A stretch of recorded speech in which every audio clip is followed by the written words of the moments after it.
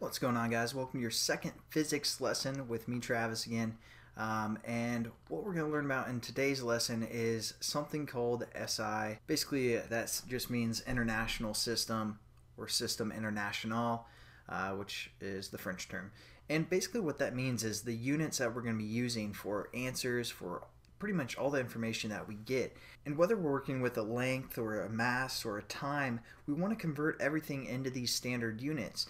And I'll show you why that's important here in a second. But let's just discuss what the units are for each attribute. For length, we're going to be using something called meters. I'm sure most of you guys are familiar with that. Some Americans might not know what that is, depending how young you are and whatnot. But meters is what we're going to be using for anything that has a length with it. So we want to convert everything into meters, and the symbol for meters is just an M, a lowercase m. For mass, what we're going to be using is something called kilograms, and the symbol for that is just kg, both lowercase as well. And also for time, we want to convert everything into seconds. So if a problem tells us something in minutes, we want to convert it into seconds. And again, just the symbol is S. These are the basic ones that we're going to be referring to most often, but there's also some other ones. If we're working with electrical current, I'm just going to say electrical current, and what we're going to be using for that is something called amperes, and the symbol for that is a capital A. When we get into thermodynamics, we're going to be using something called Kelvin, and that's just a capital K. If we're talking about the amount of a substance on a molecular level, what we're going to be using is something called moles. That's just basically a way to tell us how much of something there is, or how many moles there are of that substance. If we're talking about how bright something is, or if we're talking about the light intensity, we're going to be using something called Candala. If you guys buy like a higher powered flashlight, you'll probably see on the side it says like 1 million candle power, and that's basically what we're going to be using for light intensity.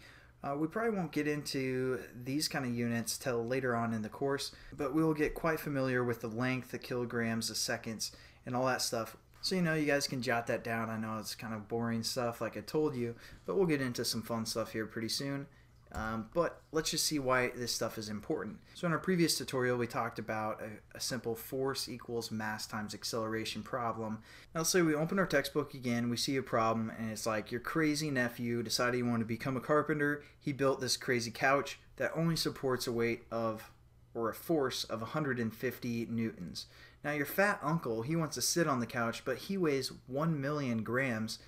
Can this couch support your fat uncle? So let's figure this out. We can probably already guess what's going to happen, but we're going to say 1 million. Let's say we just jump into it because we're so excited to do physics. We're just going to jump right into it. We're going to say 1 million times the acceleration, because again, this is the mass. Should probably put that there. Mass is 1 million grams, and we're going to times this by acceleration, which is 9.81 meters per second squared. But since we're going so fast and we don't really care, we're just trying to figure out the math, and we forget to use our units. So when we do the math, we get something like this, and we're just going to be like, okay, yeah, force is measured in newtons. I'm just going to throw an N on there, and that's our answer. Obviously, that's way larger than what our couch can support. So the answer would be no, he can't sit on the couch. But if you turn this into your professor would be like, okay, I'll give you partial credit, but this is off by quite a bit. And why that is because we jumped into this problem without really looking at it. The textbook tried to trick us and give us grams. Now the standard unit for mass is kilograms, if you guys remember from the previous slide. So what we'd have to do first is convert our grams into kilograms, and we haven't really got into converting kilograms into grams and stuff like that yet, but I'll just tell you 1 million grams is equal to 1,000 kilograms. So now we do our math, we times that by our acceleration, make sure the units there are the same as our standardized units, which is meters and seconds, so we're good. And we're just going to times that there. And so our actual answer is 9,810 newtons. Again, we probably want to check for significant figures since it only gave us one here. It'd just be 10,000 newtons would be our answer if we turn that in. And still, that couch can't support your fat uncle.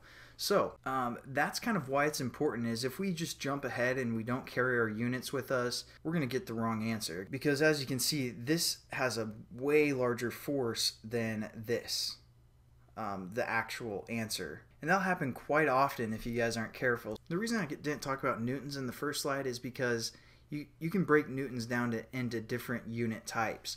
You can't break a kilogram down into something else. You can't break a meter down into something else, nor a second. They're all time or length or mass units. But like I said in the last tutorial, newtons is the same thing as kilograms times meters per second. And there's a lot of formulas kind of like this that we're going to be learning